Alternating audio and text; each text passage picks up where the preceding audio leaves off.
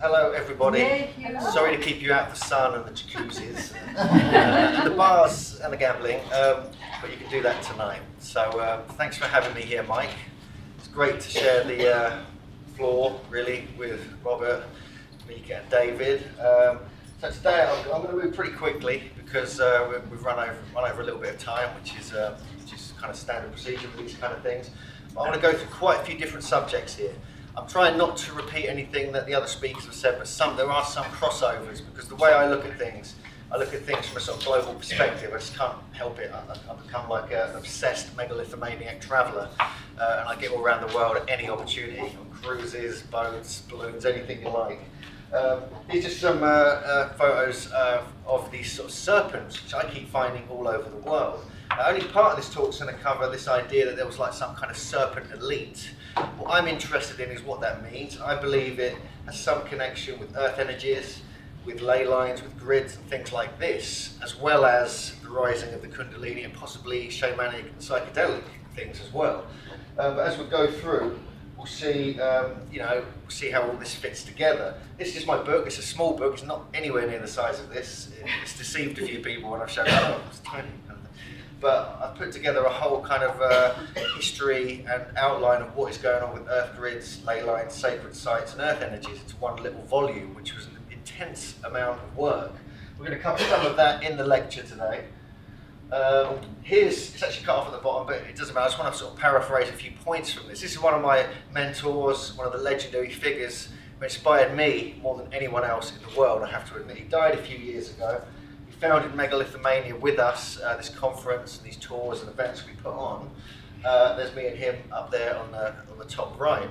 John Michel wrote the brilliant book, The View Over Atlantis, back in 1969, and he was talking about things we're talking about today, but a long time before now, and he was a real visionary, real pioneer, and he saw this picture of the way these mounds, megaliths, and ancient sites went from horizon to horizon all over the planet, and we still, even back in 1969 and still today, we're still trying to work out what was going on. And he was very aware of the serpent, what he called serpent or dragon lines, these energies, and how the symbolism became part of that. So I'm really kind of following on from John Michel's work, because he was a big inspiration for me, and his unfortunate passing left a sort of wide hole about in this kind of research, especially in England. So I'm going to start with some sort of ideas about grids. This is a painting my brother did for my book. This is from a Hopi creation myth, where the creator created these two brothers to create sound and structure with the crystal at the center of the earth. And with these two harmonies happening, it created what was called spots of the form. And these are power spots on the surface of the globe. I go into it in more detail in my book. I'm going to move fairly quickly through this, but it just shows you that even very early creation myths of different cultures around the world have some inkling about kind of grids or global patterns. But let's jump off planet for a moment here, because this is kind of, we are on an ancient alien cruise, so I want to just have a few little potential alien things thrown in there. I've been fascinated by these grids, but when I started looking at other planets and looking at what other researchers have found, there's a remarkable amount of geometries and alignments and anomalies on other planets. Mars is a classic one. And you can see here, this is the start of what we're getting into grids here. If you place a tetrahedron in a sphere, it touches the surface at 19.47 or 19.5 degrees above or below the equator, depending which way you put it in. Interestingly, there's massive volcanoes, the Olympus Mons volcanoes, are at that latitude on Mars. We have Hawaii. We have that on Earth, and there's other anomalies throughout our solar system with various planets that also have stuff on the surface at 19.5 degrees north or south latitude. And that kind of compelled me. We even have some solar flare activity peaks around this kind of latitude as well. This just shows you where Olympus Mons is, which is the largest volcano complex in our solar system. We also have odd geometries on Miranda, Uranus's moon. We have pentagons and hexagons kind of forming there. We even have great big triangles, which could be faces of an icosahedron. We'll get a bit more into what that means regarding the Earth shortly. Even on Saturn, at the north pole of Saturn, we have this huge hexagon, which is double the width of the Earth. It's huge, and it kind of stays there. It kind of just maintains its composure. It's like a cymatic pattern. It just holds its energy there while everything spins around it. I mean, I don't know if this is just the nature of planets, the nature of the cosmos, but it does make you question what is underneath all this. What is this guiding source behind these different geometries we're finding on different planets? And how does it relate to us and the Earth? It just shows you another picture from NASA. Just borrowed that off their website. And even on Saturn's moon, the Iapetus, we find this ridge that goes around the whole centre of the moon, which is about 12 miles tall, 12 miles wide. It's almost like a wall that's been built around the dead centre. It's like a tennis ball's been cut in half and glued together, roughly. It's very strange. So there's lots of these strange anomalies, which really kind of caught my attention when I was looking at grids on Earth. This just shows you if a dodecahedron is placed within a sphere, which is a 12-sided polygon. And you can see that when these Russian researchers back in the early 70s first did some research on this, because they were inspired by someone else, Ivan Sanderson, we'll talk about in a moment. They realised if you just place a dodecahedron, fix it at the north and south pole and rotate it to the right place, the whole mid-Atlantic ridge almost follows this whole dodecahedral shape. So we're seeing first glimpses really of a planetary grid here. And even Plato famously said that the Earth looks like a ball sewn from 12 pieces of skin, paraphrased, which would resemble a dodecahedron, so it's got 12 faces. And this is the Ivan Sanderson research that kind of really blew my mind. I mean, this was found in the early 1970s. He was a paranormal investigator, he was a biologist, but he did some excellent research on the different, what he called violet vortices around the world. And it was later published by Chris Bird in an article, The 12 Devil's Graveyards Around the World. And the Bermuda Triangle, which we're actually sailing through right now, or maybe last night when we were sleeping, we're very close to that. And there's other anomalies. He found lots of different plane disappearances, anomalies, time dilations, and other strange things happening at certain places around the world. And when he mapped them out, he realised they were equally spaced, plus the North and South Pole. Here we have Hawaii, around Easter Island, the Devil's Triangle off the coast of Japan, and many others. It shows you the 3D version of that. It's actually what he realised he found was a icosahedron, which is a 20-sided, 20 triangles over a sphere. And this just shows you it here. And obviously the points are very interesting. And because he'd done so much research on this, he really did find a planetary grid at work. Not maybe the planetary grid, because I think there's many different ideas about this, not just one. But he found something going on, that these platonic solids, or these natural geometries which fall within spheres, do have an effect on the surface. And maybe we're so small, we don't really get it, we don't understand it. But it's when you start looking at the migratory paths of animals, fault lines, and lots of other global movements, the way things move around the Earth, you start to see the patterns. This just shows you the icosahedron here. I've just drawn a line through Africa there, which is basically what I believe is the original prime meridian, which many other people are realising. It kind of clicks everything into place when you're looking at the placement of sites around the world. The white line there is a very famous Great Earth Circle, like a global ley line that goes all the way around the planet, discovered by Jim Allenson.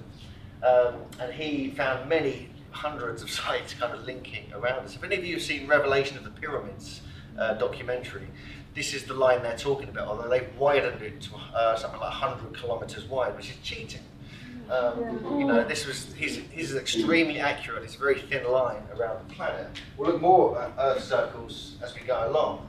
But first, let's have a quick look at the Russians' research, because they originally were inspired by Ivan Sanderson's icosahedral grid he found.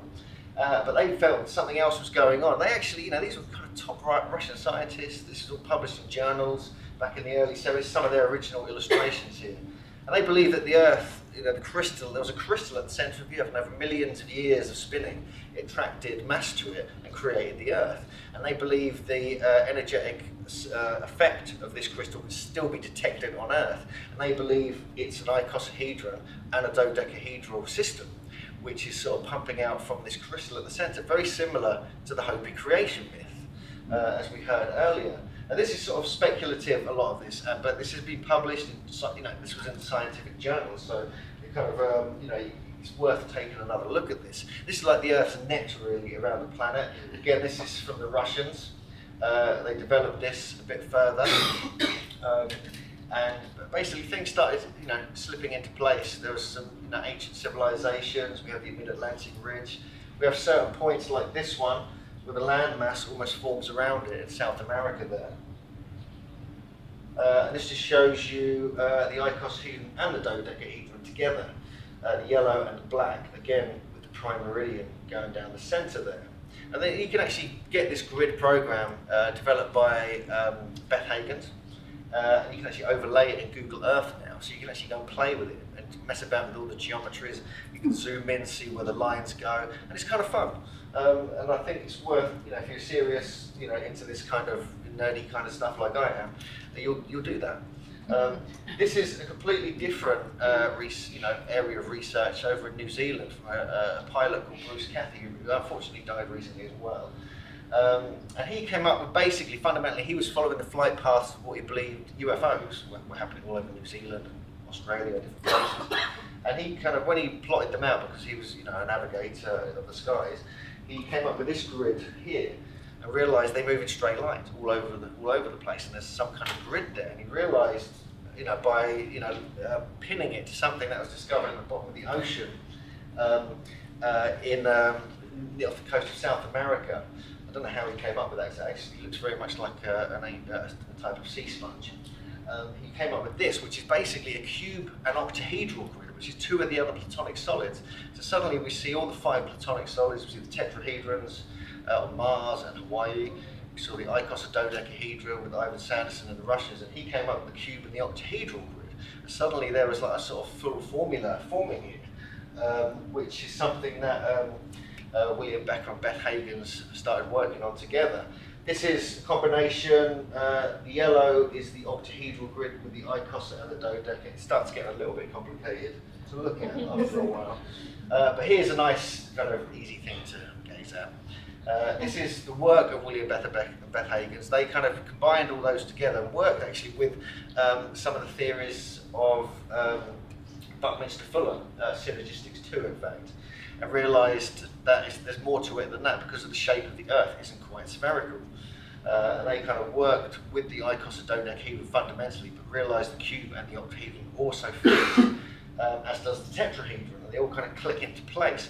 Because when you see things like this, you see the South America area here, this point, kind of the landmass forms around it, and likewise, the Gulf Carpentaria here in Australia is another grid point there, right exactly in the middle of that. So these are kind of speculative ideas of energy at work within the planet.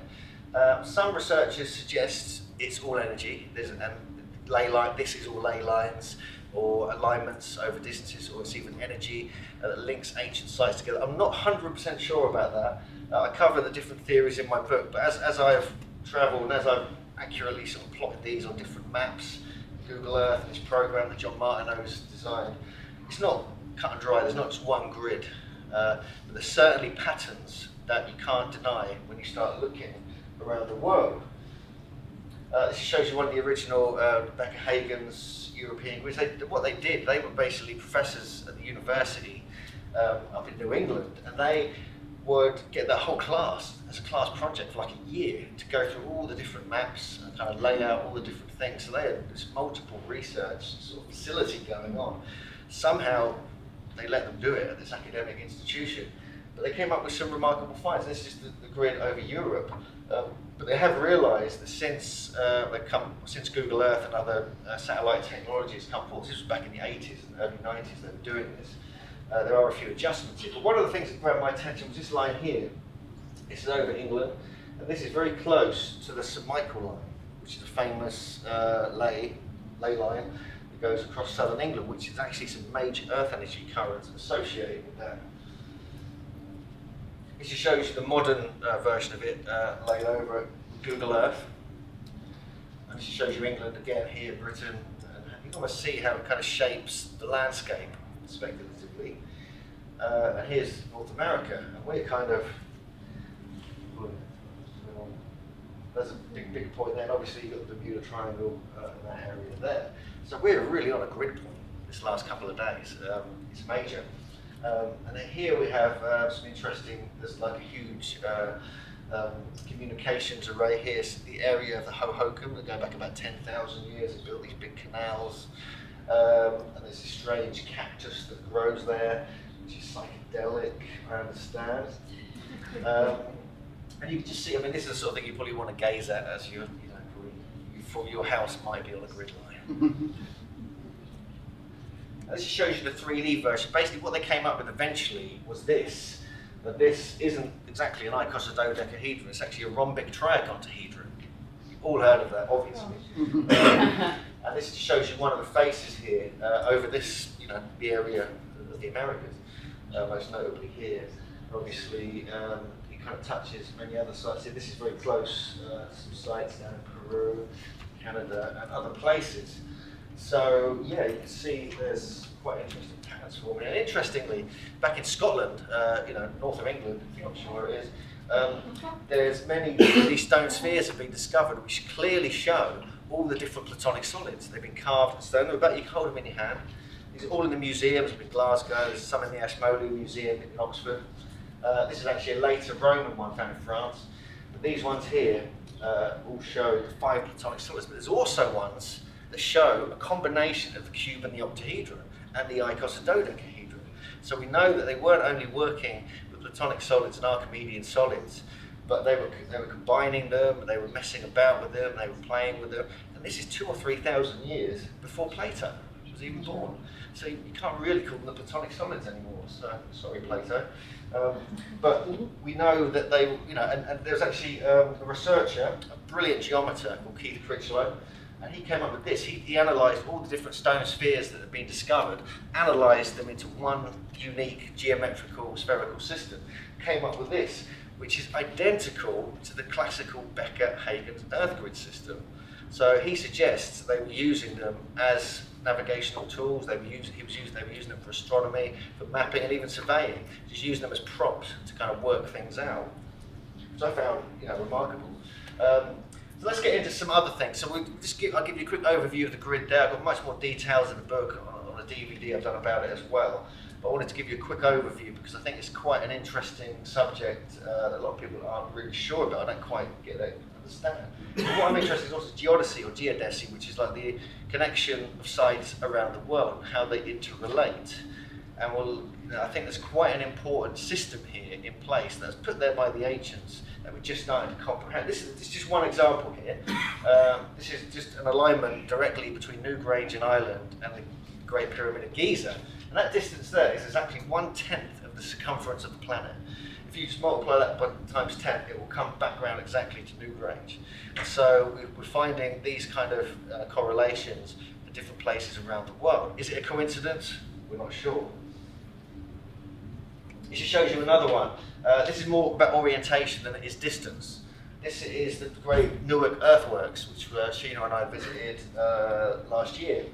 We did a road trip around all the mound culture sites of Ohio, Illinois, Kentucky, and all other places for about 2 or 3 months, I think it was. About 6 weeks, wasn't it? Yeah. Looking for all the giants that Mika enjoys looking forward to. And we found, what I found particularly fascinating about this is that if you just draw a line, just following the orientation of it, and just continue it around the world, it hits the Great Pyramid. And it's 6,000 miles away. So was that a coincidence? Were they pointing sites to the Great Pyramid? How on earth would they do that? Who could have done it? Were they able to fly through the air to do this? Who knows? But it's there. It's carved in the earth. It's built in stone. You can't deny it. It shows you a close-up of some of the earthworks here at Newark. Unfortunately, they've actually built a golf course within the main Newark earthworks. It's a huge area. This just shows you, this is something that Ross Hamilton put together actually. This is one of the faces of the Great Pyramid, the size. Just show you the size of the Newark earthworks. It's huge. It's vast. It goes on for a few miles, square miles. And he believes the geometry of the pyramids is also present within the geometry of the Newark earthworks. The same principles are at play. And they want you to keep it there. And if you use earth or you use stone, it's unlikely to get too badly damaged, apart from the odd golf course built there. Here just shows you the shape of it here, and you can see the eight-sided here, eight-sided shape. There's another great earthwork here, which is a huge ditch here. It's massive, and a massive bank. And look at just the vast scale of earthworks here. This is probably 8 miles, 9 miles wide here. Most of it's been destroyed, unfortunately, but these still exist. That's the one you can still really visit and hasn't been damaged too much because it's just simply too big. Again, this just shows you what the one I was pointing at there, the very deep kind of henges, which is exactly what you find at Avebury in England, on a smaller scale as Stonehenge, and other sites all over the British Isles and over Europe. Again, this just shows you the alignment close up with the golf course. So I get very frustrated because imagine just a golf course in 2,000 years' time. Archaeologists can go, wow, this is some kind of sacred landscape. Must be aligned to the star. So were ancient sites actually sports facilities? It's a new book coming out. No. That's just the same picture again. I'm not sure why that's in there twice. But what I do find that there was an ancient science of global positioning, which is what we've just been looking at. So various examples. There's another one, for instance, Avebury to Newgrange. This is to make them two of the most impressive megalithic sites in Britain and Ireland. Avebury is huge, it's much bigger than Stonehenge. I've never been there. It's so big they built a village in it. It actually has a crossroads, a pub, and about 30 or 40 houses in it. It's that big as a stone circle. Then it has these avenues that go on for several miles as well. And if you draw a line between Avebury and Newgrange on Google Earth or any mapping system, it's 1/100th of the planetary circumference. So they were using these kind of systems even within just the British Isles themselves. And then we just have I've got a few other examples I'm going to throw at you just to get your brain tingling. But Avebury to Chichen Itza is 1/5 of a circle, 72 degrees. And there's so many examples. I haven't really got time to go into detail, but I can. It's in the book, and I can fire some more info at you day after tomorrow. Again, we have evidence even in the Book of Enoch that was discovered that kind of suggests they were surveying in ancient times. And I saw in those days how long cords were given to the angels. They went and they took themselves wings and flew and went towards the north. And I asked an angel saying, why have they taken cords and gone off? And he replied, they've gone to measure. So they're taking wings and flying to places and measuring. So what was going on there? Is this just an analogy of something that was happening, or is this an actual description? And so even in the Book of Enoch, we do find evidence. There's other passages in the Book of Enoch that mention windows within stones and things like this, which would suggest they're going up to Stonehenge area and things like this. So there's lots of little clues you can find as you keep looking. But fundamentally, I think one of the key things when you're looking at the relationship, spatial distances between sites around the planet is there has to be a prime meridian. Now forget Greenwich, that's wrong. What I believe the prime meridian was, and what most people realise now when they look at these kind of ancient sites and the connection between them, is that Giza, the prime meridian went through Giza Plateau, went through the Great Pyramid, I personally think. And then you start everything all these other major sacred sites around the planet click into place. This is something that is being studied by different researchers over many years, and I kind of summarise it today and in my book. Even the ancient maps kind of have that area around Giza. Some of these do actually focus on Alexandria, which was a later centre of learning. Some of the maps are based on that. But I think the earlier original prime meridian was Giza. And these just show you maps that show that they were travelling around the world. They must have been. This is classic stuff. Everyone's probably seen these. It's Robert's books, David's book. Everyone's kind of knows about these. But I think when you're looking at the spatial relationship between ancient sites, this proves that they were studying the whole Earth in antiquity, and the passages from the Book of Enoch were probably true. This is actually a picture from Graham Hancock's book, Heaven's Mirror. He let us use it for my Earth Grids book. And he found again, he was using Giza as the prime meridian, and all the spatial relationships between sites, all a certain amount of degrees apart. And all the numbers they were apart were they were kind of subdivisions of 360, but they were also precessional numbers, which is very, very strange that they were working with precessional numbers when they were placing sites, as though they were placing sites to encode their knowledge of precession. Now, this is quite advanced, and they must have, you know, been at quite a high level of intelligence and sophistication to even consider that as a possibility. But the other thing, which is these same numbers, that all are precessional numbers, is the fact that when you have, they're also angles within a pentagon are the same as precessional numbers. Something that John Martineau and I kind of realised when we were looking at Graham's research is that pentagon, it's almost like the pentagon, which is a specific geometry, is, as we saw earlier in the faces of a dodecahedron and other things, encode precessional numbers, and then that's encoded around the world. So it starts to get a little bit weird the more you look into this. Here's just a few examples of different sites, degrees away from Giza. Here's several sites. This is actually in the book as well. It's just copied out of the book. But it's just a few examples here that are very interesting. Like this, these are all from Giza, this whole list here. This whole list is just between whatever sites we were looking at. Forget Giza, kind of thing. So Angkor Wat's Parex is 180 degrees, half a circle, you know, halfway around the world. Paracas to Easter Island is 36 degrees, 1/10 of a circle, and so on and so forth. So we even managed to get the Bosnian pyramids in there, which so I don't know if that's any evidence to support that, but we're not sure about that. But anyway, I just wanted to show you these as some examples that it's almost like the major sites they were building are interrelated. The smaller sites maybe not so much. It's the big, massive megalithic sites, the earthwork sites that were there to last. And even if we go latitudinally around the planet, kind of north and south, some very interesting examples pop up here. For example, you know, Giza is pretty much 30 degrees, arguably. It's not exactly that now with the way we have the equator.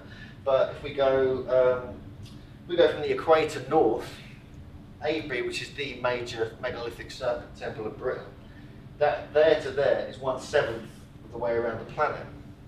And interestingly, if you divide 360 by 7, you get the numbers that come out of the exact longitude and latitude of where it is on the planet, which is very strange in itself.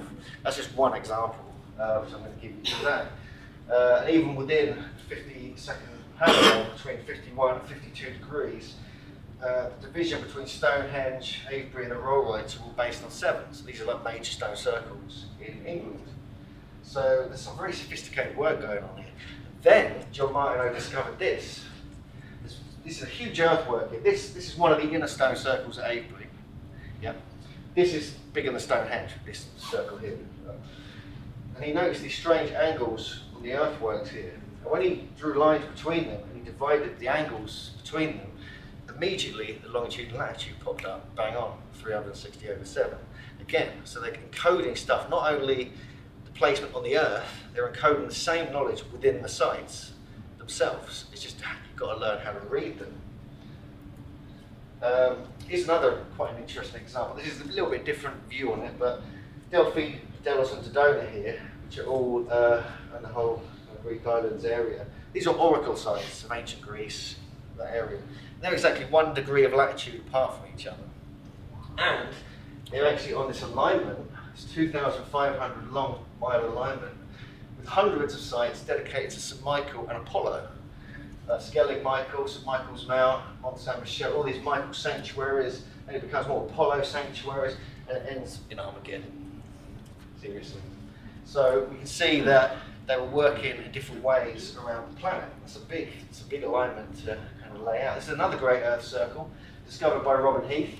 The alignment between Stonehenge and the Bluestone site, where the stones come from, in Wales. If you extend that alignment and go around the world, it goes from Delphi, Giza, Mecca, goes through many of the sites, including the Serpent Mound, helps back through the Sligo megaliths and back to the Stonehenge again. So you can't deny what's going on here. Now this is just an earthwork site, a huge earthwork site in Portsmouth, Ohio, which we visited. The only thing left of it is this. These two kind of eyes of this octopus type serpent thing. Look how similar it is to Avebury, how Avebury used to look. That kind of really blew my mind. Also, we have the sanctuary temple down here, and the equivalent here is this, or this. So we're seeing parallels here. Now this is about 6 times the size of Avebury, this is huge. So we're seeing parallels in different areas around the world. This is an ancient, an old picture of Stonehenge.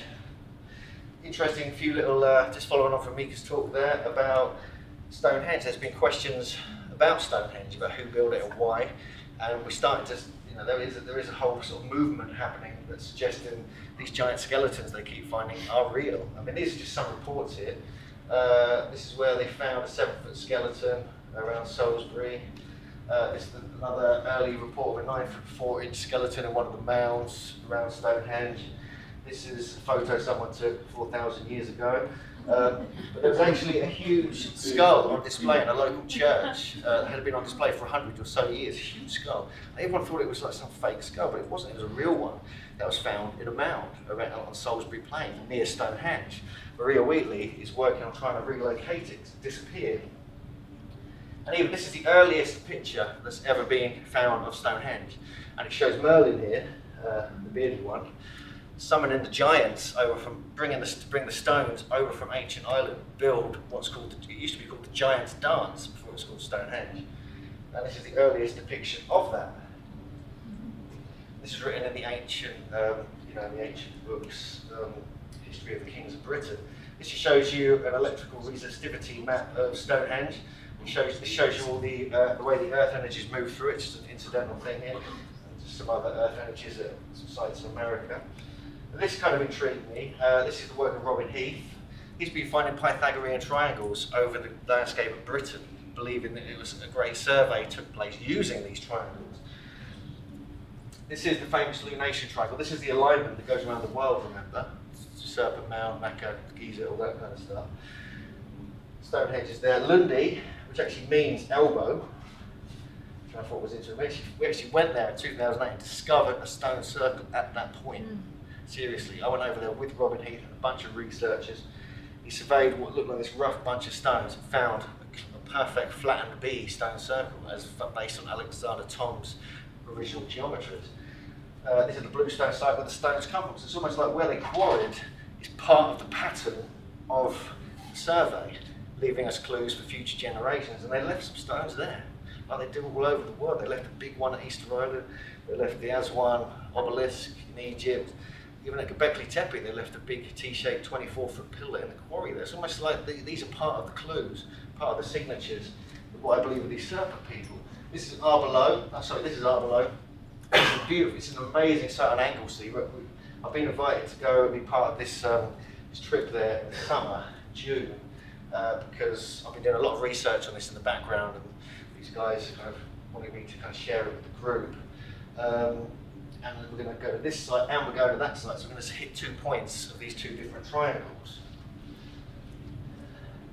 This is just one of many giant reports from Wales. I'm not going to go into detail, you don't have to read all that.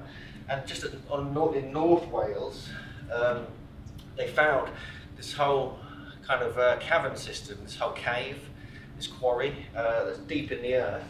3.5, it's a copper mine, in fact, very similar to what we find up in Michigan, Wisconsin, all that area. 3,500 years old, they found these huge hammers. There's no way humans our size, unless they were like Arnold Schwarzenegger or someone, could actually carry. So it must have been giant people wielding them. They've got 60 or 70 pound hammers for the quarry. This is the trip I've been invited on if anyone's interested. Further back. Also, this is the alignment between, if you continue, between Stonehenge up to the Bluestone site. There's also this has been discovered, which is something we're going to be looking at this summer. It links Stonehenge with Glastonbury, with Avebury, with these other sites into this grey star pattern, which is Peter Knight who discovered this, called the Wessex Asteroid. This is the Great St Michael line. This is actually this line here.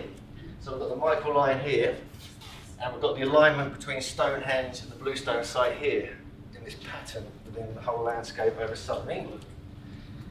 So it all gets a bit silly after a while, and can't really keep up with it. So this is the original alignment, rediscovered by John Michel, which he published in the View over Atlantis.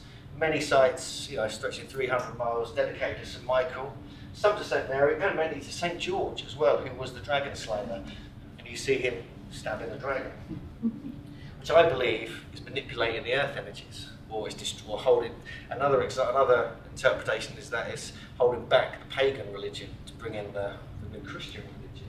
But what happened was, when Hamish Miller and Paul Broadhurst went to dowse this line, they actually found two great earth energy currents weaving around it like a caduceus, going straight. You know, there's a straight line alignment. It's like the sword of the caduceus. These two serpents weaving around it in a beautiful manner. One male, one female, hence the Michael and Mary lines. And I've been up and down this line for the last 15 years. I've dowsed, I've explored, I've had mystical experiences, and it really is quite something. And it's, you know, it goes to Glastonbury. I've moved back to Glastonbury partly because of this. Avebury. It doesn't go through Stonehenge. Stonehenge isn't far away. If you want to visit it, it goes all the way up through my local area where I was born and bred in Cambridge, through Wandlebury Ring, which I'm writing a book, which is finishing a book about at the moment. It's an incredible alignment, which I believe is actually a global alignment. Oh yeah, we're doing I forgot about this. We're doing a trip there as well in the summer because we're just completely obsessed by it. It's almost like John Martineau as well. So anyone who kind of grew up and read The Son of the Serpent by Hamish Miller and Paul Broadhurst, that is the book to read. That is unbelievable. That was the one book that changed my life completely and made me realise there's a mystical, there's a secret, energetic aspect to history. It's not just all about, you know, kings and queens and dinosaurs before that, as I was taught at school. But this is a study. It's a layout of the grid combined with some other major ley lines. This is the Michael line. Also these circles of perpetual choirs, which we're going to look at as well this summer. These are all just the megalithic sites marked on it. There's the Apollo Athena axis, the one that goes all the way through Europe here. We're going to go down here. I've been there before, on St Michael's Mount. It's pretty mind-blowing. There's the lunation triangle there as well, just to sort of blast you.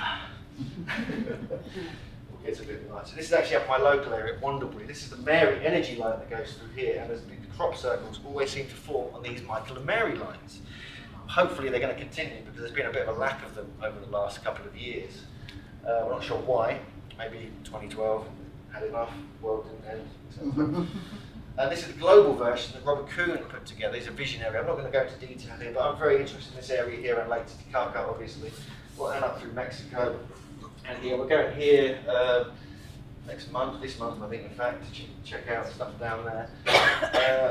I'm not going to go into detail, but we can get into that the day after tomorrow maybe. And Robert Kuhn believes they were like chakra points of the planet, if you're into the more spiritual aspect. And obviously, you know, Glastonbury, heart chakra, so that's where I live. And this is actually on Lake Titicaca, it's the island of the sun. My friend Sean Cohen, who's a geomancer, he kind of laid out, if you stretch the Michael line all the way around the world in a dead straight line, it goes right through the middle here. And we believe we found these other currents coming here. We went there with a bunch of dowsers and geomancers back in November with David and a few others. This is the plume serpent energy line. So whether these are global or not, we're not sure, but we found things, they seem to connect. We're just trying to piece something back together, we're not sure how or why. This is where the lines kind of go through, the north part of the island of the sun. And this is the alignment standing on it. And this is the area where Viracocha was said to have emerged, the great plumed serpent, the great feathered serpent god of the Andes. You know, it's also the sort of where the Inca, you know, originators came from as well. So there's a whole story with that. And then here's the classic path of Viracocha, which kind of goes through this whole area, many of the other megalithic ancient sites that he was said to have built with his followers. And he's actually said to have created a race of giants to build these sites, which I found quite interesting. Oh, yeah, we're doing a trip there later this year. We were hoping to get Robert over this year, but we're going to have to postpone until next year, we hope. We don't stop, we want to get around the world. This just shows you again what we're looking at here. This is where it's a very powerful area. It's really, if you're sensitive to energies, that is a place to visit if you want to really get a taste of it. Something about the altitude as well, combined with that. And there's a lot of geology there. When Robert was over last year with us, and we had several other geologists this year, all saying the same thing. There's a fault line there going along the edge of our island of the sun. There's some very magnetic rock, which kind of compresses. There's piezo-electrical stuff happening. So that could be part of the reason why it became a sacred place with the ancient people.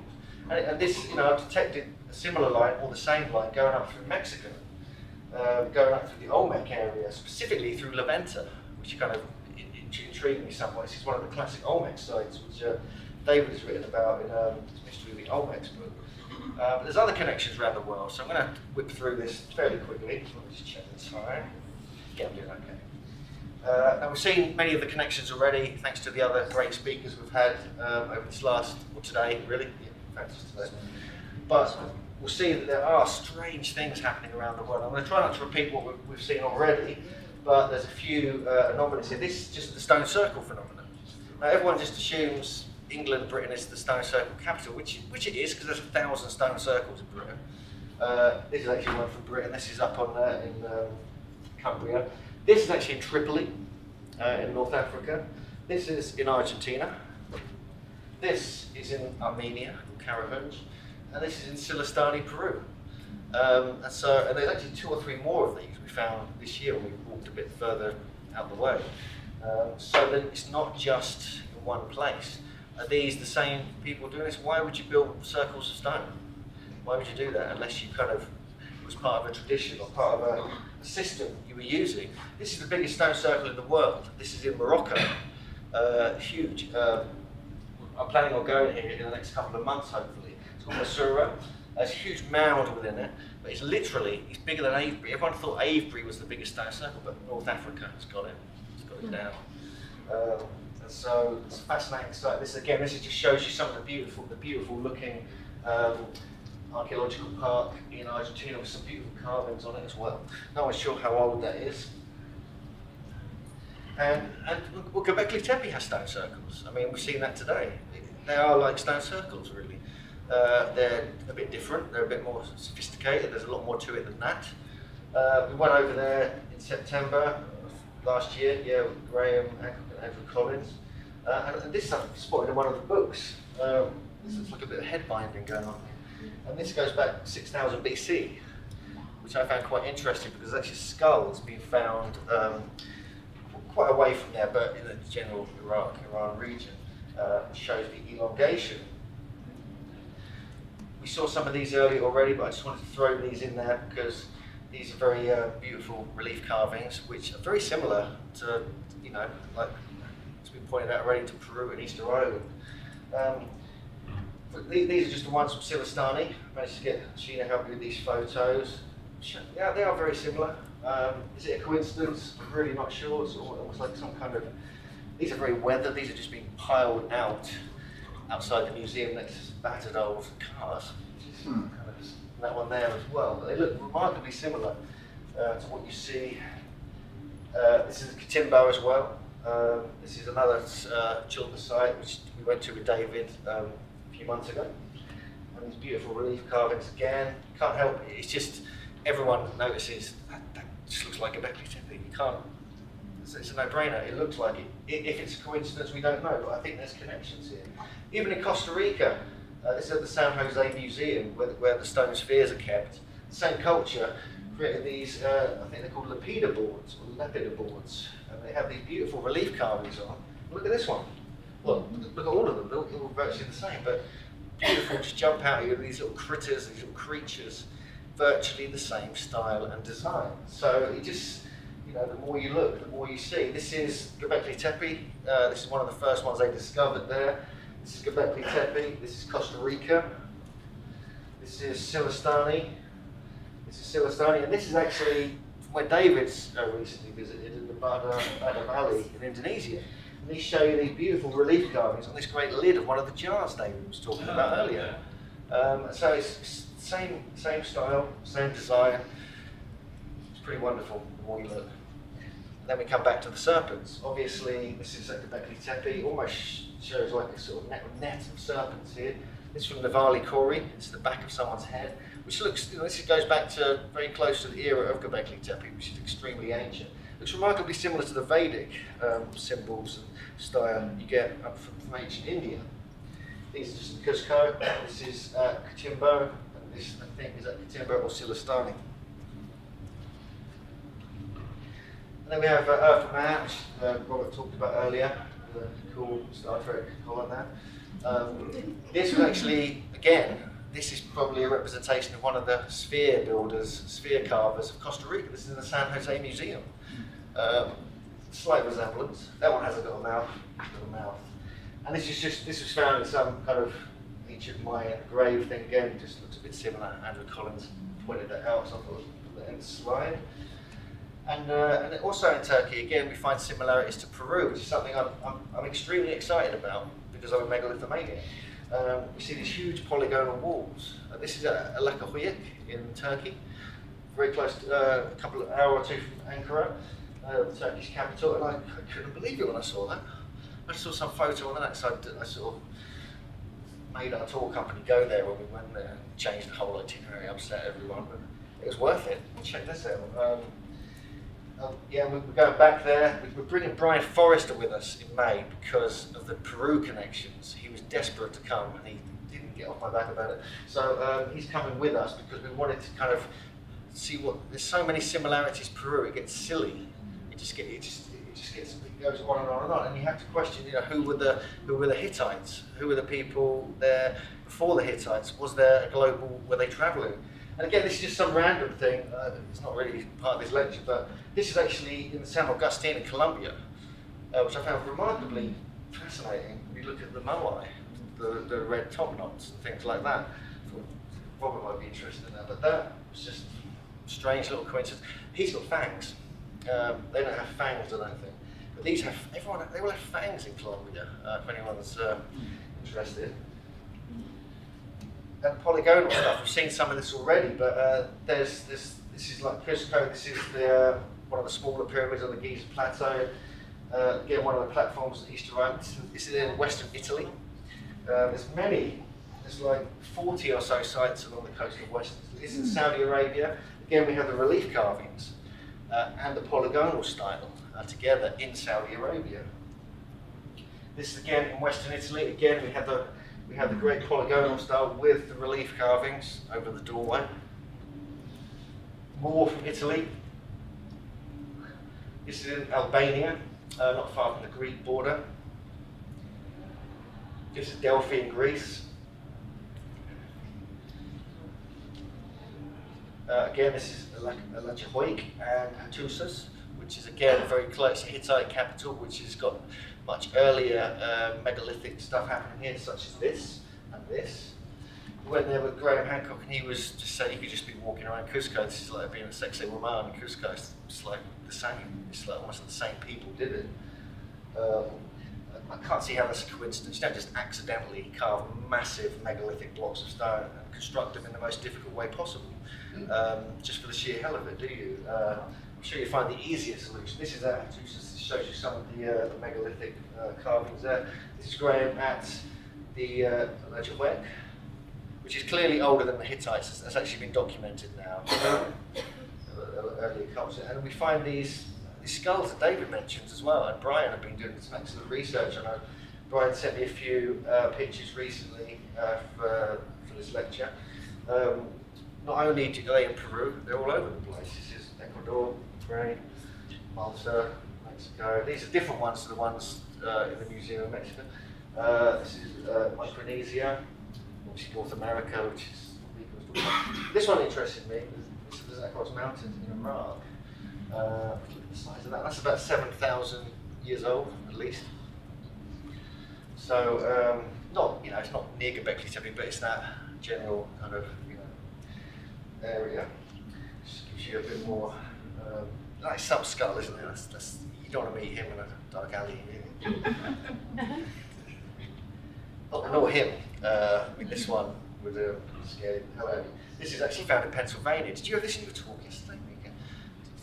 This is actually a 7.5 foot skeleton they found in Pennsylvania with horns. And there's been 5 other skulls found with small horns coming out in North America as well. It's just one of them. It looks fake. Apparently it's not. The research I've done. Where is that located? Off the top of my head, I've got all the notes on the laptop. I can show you. It's near one of the mound sites, or one of the mound sites in Pennsylvania. No, it was. It disappeared not long after this photograph was taken. Probably because of them. This is in Wisconsin, but there's many examples of these elongated skulls, as David and Brian's book clearly points out. But it's just a couple of, I thought this one was just kind of compelling, really. Again, this is just carrying on from what David was saying about the Olmec. Again, had these elongated skulls. This is from the, I think this is from the National, this might be from Jalapa Museum. I'm not sure if it's National Museum or Jalapa Museum. That's the whole Olmec kind of style, really, as you can see from the jade figurines. And these are some examples from Peru, different areas of Peru. This is the whole Paracas culture, the Ica area. This is from up in Huaraz.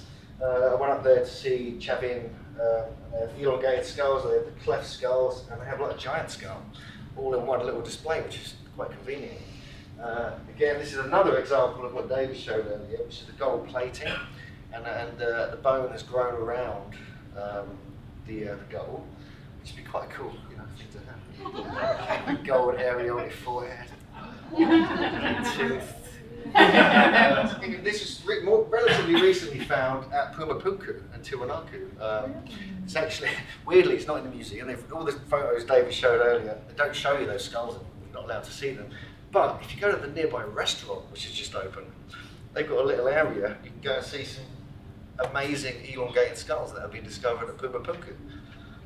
There you go. So you don't need museums anymore, just go to restaurants. Loads of examples. This is one of Brian's friends put this together around the world. Just the same me doing it, really. Different, you know, elongations. Some appear natural, some don't. I'm just fascinated by. I'm fascinated by these skulls. I highly recommend David and Brian's book, Enigma Cranial Lethal. It's a strange phenomenon, and the giants is a very strange phenomenon. I'm wondering, personally, are these the megalith builders? Are these the global elite? Are these the navigators? Are these the people who built all these sites? Why are there so many connections? There seem to be two different races to me. There seems to be the elongated skull people, where they could be aliens. I'm not sure. They might not be. They might just be very strange looking humans. And then we have the giants. Where did they come from? You know, and were they connected in any way? Or was it completely separate races? Maybe they were the ones battling it out in all the legends around the world. Who knows? But the evidence is there now. It's there for the taking, and we need to kind of look at this again as, you know, as independent researchers, just as the general public, to question where we came from and who our ancestors were, because we're not being told the truth, unfortunately. This is an interesting one. I shouldn't really put that on there because Robert's here.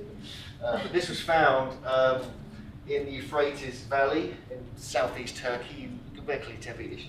And this guy's reconstructed from some reports that were found of these giant bones down that area. And this is actually, you can go see this in Texas. I think it's in Texas. It's probably written on here somewhere. This guy is actually in Peru now with Brian, casting loads of the elongated skulls. So it does suggest, you know, as we see with the legends and the biblical stories, that yeah, of course giants were around in the whole kind of fertile crescent area. And then this is, I've got my tongue in cheek a little bit here. This is a photograph someone apparently paid $200 to see. This is a 20 Egyptian note of a mummified finger.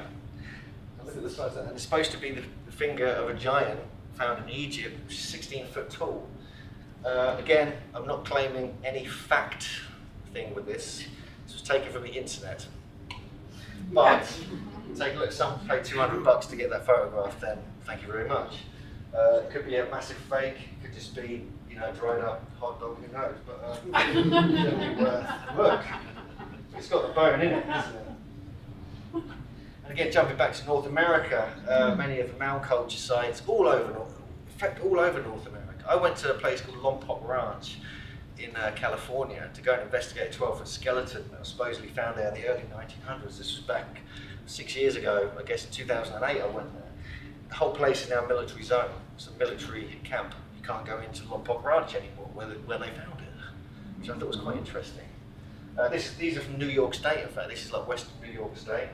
There's some reconstructions of bones that were found. This is one of the skeletons, one of the only photographs of a 7-foot giant. It would have been 7 or 8 foot maybe. So he's cut off his knees here. Found actually in one of the mounds at Serpent Mound, not the Serpent Mound itself, one right next to it. This is the famous Irish giant, and this is the San Diego giant, which was sold to the Smithsonian for $500, and there's a receipt that you can actually find online. See it. Very similar looking, both 12 feet tall. I don't think they're fakes, personally. You know, I really don't. I think this is compelling evidence. Then you get these giant footprints, and this is the giantest footprint, unless Michael Tellinger has shrunk somewhat, but this is found in South Africa. This is actually granite. I don't know how you get a footprint in granite. Must be because it's so heavy, I guess. But you can see where the toes are gone and are pushed up the kind of rock there when it was bolted or whatever. So there's more to this than meets the eye. But I think this is kind of, this place is the smoking gun to me. This is where it gets strange, because it's the only place I'm 100%, you know, well, there's some places in North America which have evidence of this, where earlier, 100 or so years ago, they found giant skeletons here, between 7 and 8 feet tall in Sonora, Mexico, which is not that far from the American border. It's only 150 miles south or something. And more recently, they found the elongated skull people there, in the same place, in the same area. So this is one of the only areas where they were just coincidentally there at different times, or they were meeting, there were like these two elites meeting, or it could have been something else. It could have just, maybe the giants were the longheads and they didn't report it properly back in the early 1900s. This is the guy here who actually found them. The other thing is that they were blonde. These giants they found earlier last century were blonde giants. They weren't, or maybe red-haired, as you know we find in the southwest of America. But so to me, this is just all coming out now. Like Göbekli Tepe is like a relatively new discovery. There's stuff still just buried, and we're still starting to find it. As long as, you know, if the Smithsonian could just sort of go away and stop throwing everything away, we might get somewhere, because I think there's a lot more to be found still. I think people with private collections are going to come forward with what they've got, and we're going to start to get some real indication of our true ancestry and where we came from. And I think that's one of the things that is wrong with this world. We need to kind of address. This is just an Irish example. This is just a small book I'm working on with Jim Vieira at the moment, as Mika mentioned earlier. We just want to kind of, you know, just bung tons of reports in there, kind of just highlights and tons of reports. So it's just like to the, you know, to the institutions, like you can't deny this. There's 1,500 reports. What, you know, it's, you know, we're all truth seekers. We're all looking for the answers to what the hell is going on. And I guess that's it. So thanks very much.